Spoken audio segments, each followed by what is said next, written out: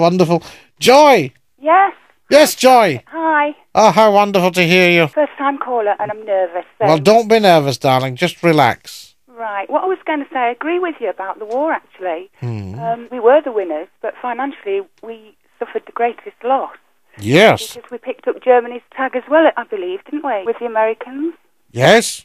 But what I would be concerned about, and you can correct me if I'm wrong, is what would have happened to our royal family if Hitler had actually won the war. Well, you mean if Hitler had come over? Yes, if they'd have taken over England, because they got rid of the Kaiser years ago, didn't they? So what would have happened to our head of state? Well, they would probably just have retired them, I would think.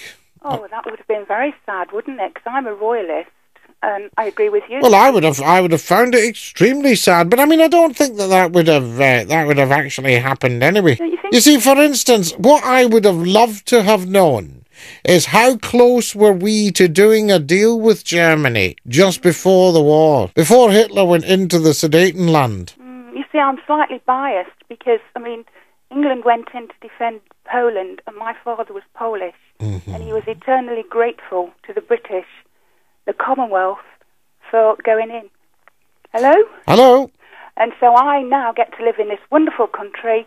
You see, I think what you've got to watch in world politics is that you don't create the conditions which facilitates the rise of a dictator.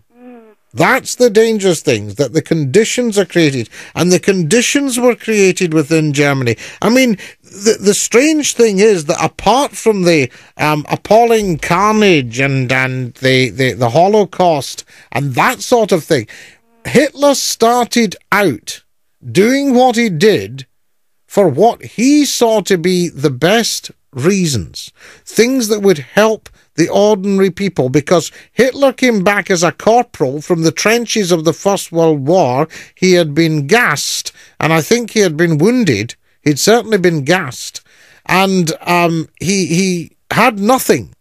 And he looked around and he saw the Jews at the time in Germany controlling the money.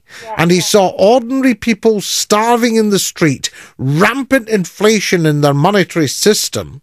And he thought something must be done. Action must be taken. And he wrote it all down in his book, Mein Kampf, My Struggle.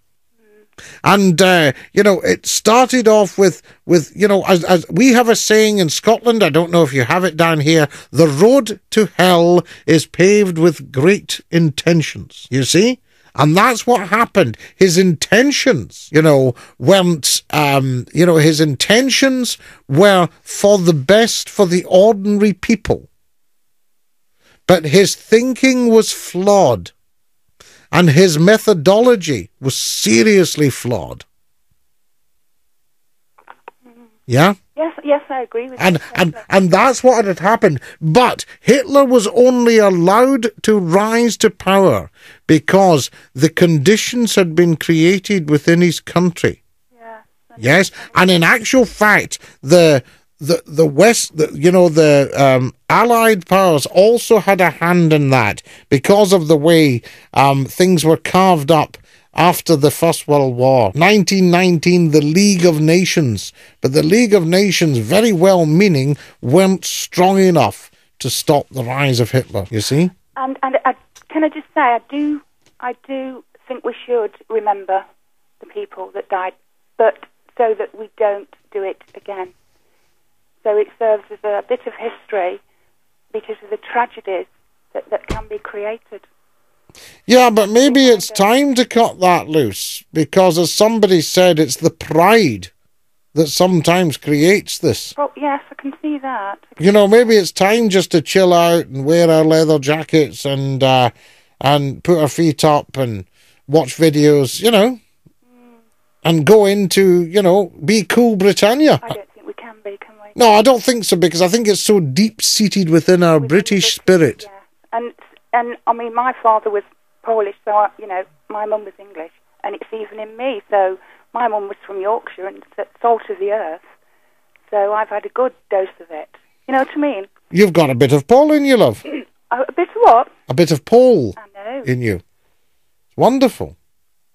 You know, I mean, they're a wonderful race, the Polish race, Polish people. Some of them. We're all the same. There's good and bad in everyone. Good and bad in everyone, madam. Well, there's a lot of good in you, and there's a lot of sense in you, so your mother and father made a great job of you, and you're a credit to them. Thank you very much.